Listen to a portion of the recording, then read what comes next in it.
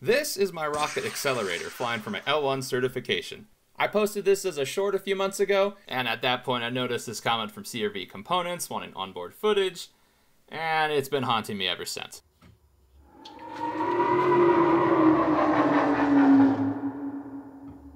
That happens a lot around here. And you know what, CRV Components? You were right. In this video, I'll walk you through some of the design and build considerations for the camera mount, where I ended up mounting it on the rocket, how I attached it, and show you some of the onboard footage we were able to capture.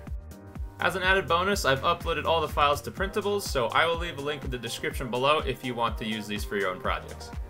With that said, let's get into it.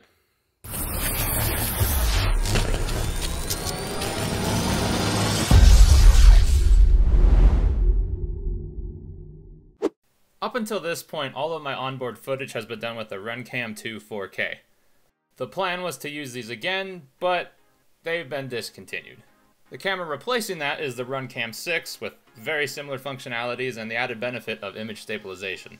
To start, I figured it'd be a good idea to make a model of the Runcam 6. I then started building the camera mount around that model. One of the design considerations I had to make was how much I wanted to angle the camera, looking straight down the rocket or to offset it a little bit. I still wanted to give it a little bit of a low profile, even though this rocket's a Mad Cow Torrent kit with a 38mm motor tube, so it shouldn't go too high or fast. But I wanted to give it a little bit of an angle so that we weren't just staring down the body tube and we could see more of the surrounding area. 7.5 degrees looked good enough. The camera is held in place with a sliding cover, which makes it easy to retain the camera and access it if needed. Since the camera was going to be strapped to a high-powered rocket, we decided to be safe and print it with ASA at 15% infill. Next, we needed to figure out where on the rocket to mount the camera.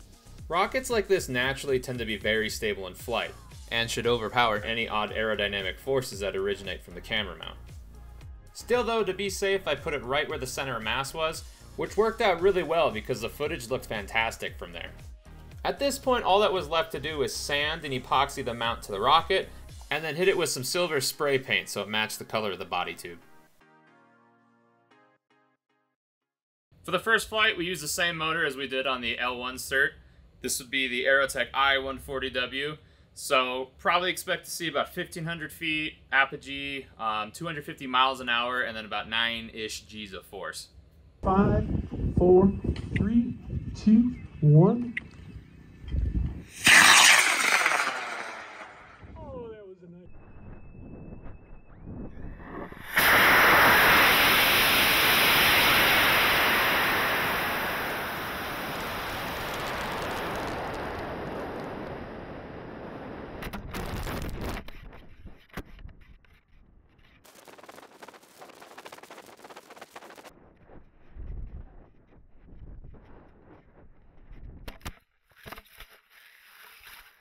So, flight 1 was great. We decided to go for a flight 2, of course, but with a, slightly larger motor. This is the Aerotech i500T, and according to my sims, it was going to go 3,000 feet at 450 miles an hour. And I figure, what better way to do the old, that ain't going nowhere test if you're going to see about 23 Gs. So, yeah, why not?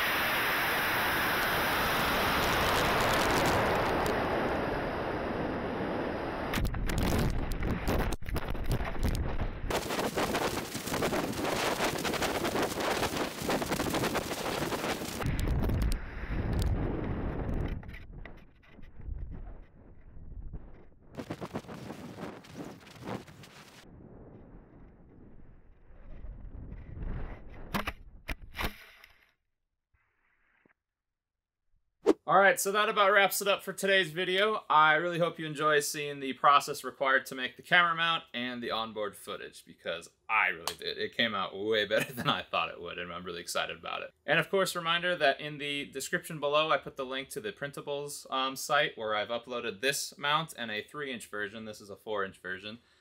Feel free to throw them on your rockets and get some awesome footage as well. So with that, Thanks for watching, and I'll see you next time.